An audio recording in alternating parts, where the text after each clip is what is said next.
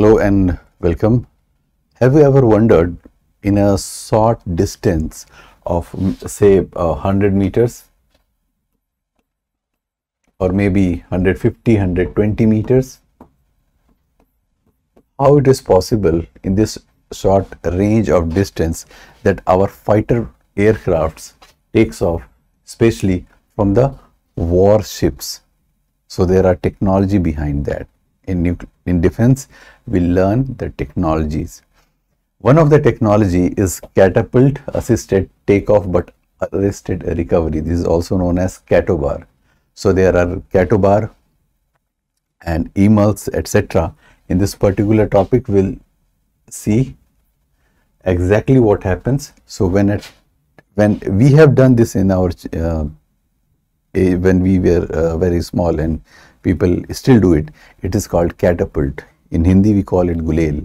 So if the same technology is being used, where catapult is attached to a fighter jet irrespective of the weight, and it is then pushed along. This is pushed along with such a huge force that it manages to take off from a warship within a short distance. So this is how fighter crafts are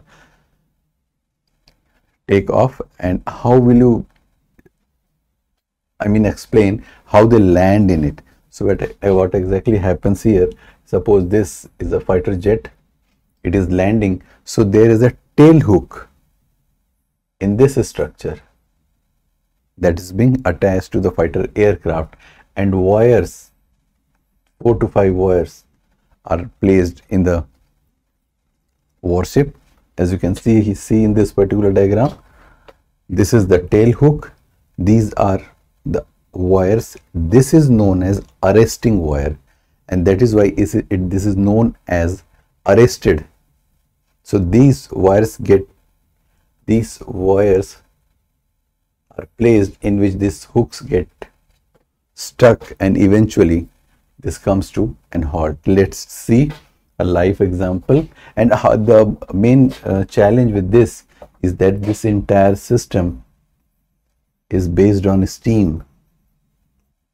The steam is generated, and since if you do not provide enough velocity for a particular tire to roll out and give initial jerk, usually the life of tires are reduced.